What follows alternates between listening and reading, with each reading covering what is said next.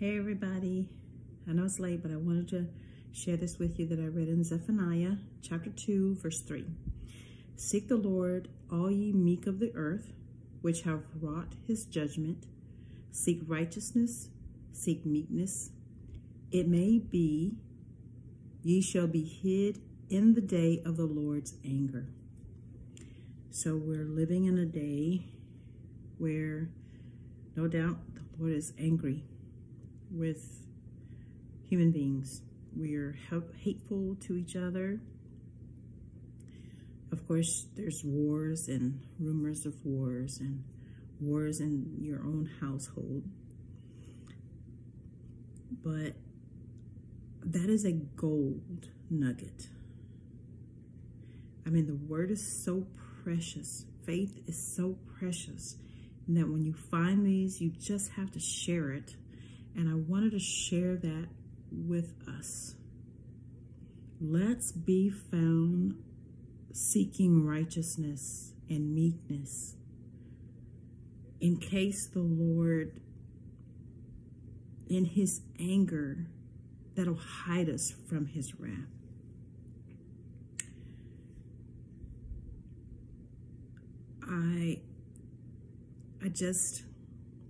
If this is offensive to you, turn this off, okay? Don't look at it. But it is meat for your soul. Be hungry every day for Jesus Christ. Seek the Lord every day. Read his word every day. Even if you just read one scripture, line your life up with the scripture. If it's not in line, that plumb line, my pastor preached on a plumb line. He actually showed us what it was. And it makes sense when you can see things, right? So I want to be plumb lined up with the word, because we're going to be judged by the scripture, all 66 books. And we want to line our lives up to God's word, so that when we stand in front of him, he can go through all of the checks and we'll be found worthy. We're not worthy by any works that we can do.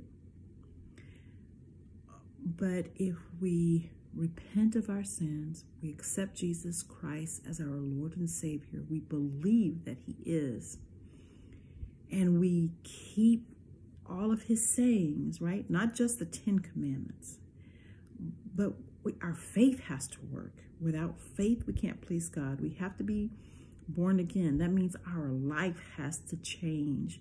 Whatever we was doing before, we're not doing again. And we're relying on Jesus. We're trusting in him,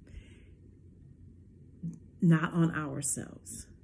We could do nothing of ourselves, even though we think we can do it, right? I'm strong, I'm young, I can go to work. You can't if the Lord doesn't wake you up. You can't if he allows Satan to strike you with something that keeps you from doing it.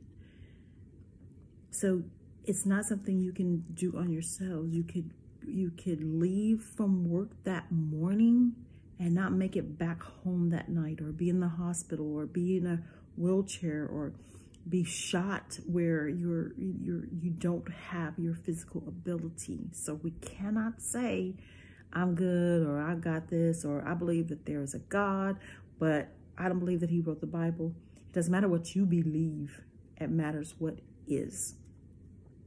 And I wouldn't say it if I didn't love you. You know it's true.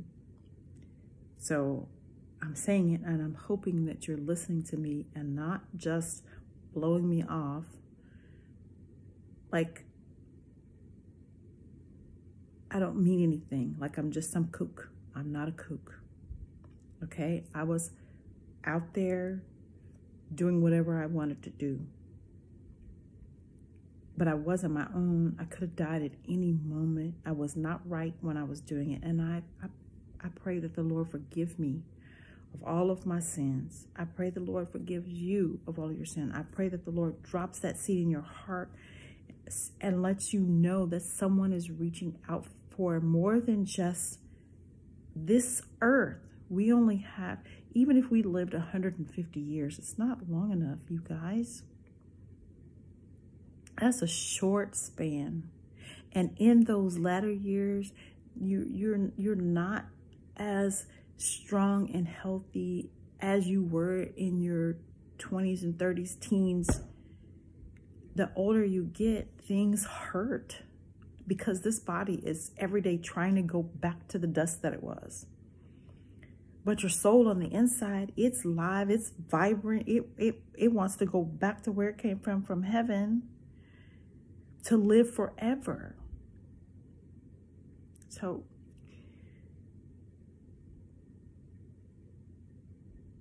if you don't know me, I'm nobody.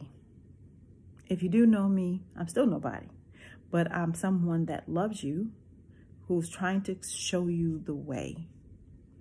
So get in the scripture, read the scripture. If you don't understand it, ask for heavenly wisdom, not earthly wisdom, because earthly wisdom only gets you so far.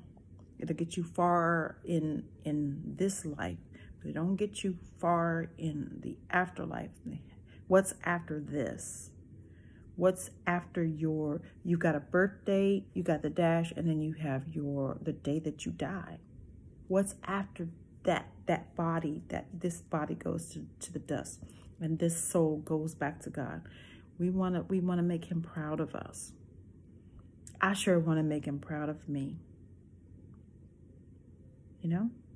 So don't be offended, because this is coming from my whole heart. It's coming from my whole heart, not something that I thought of was cool to do one day.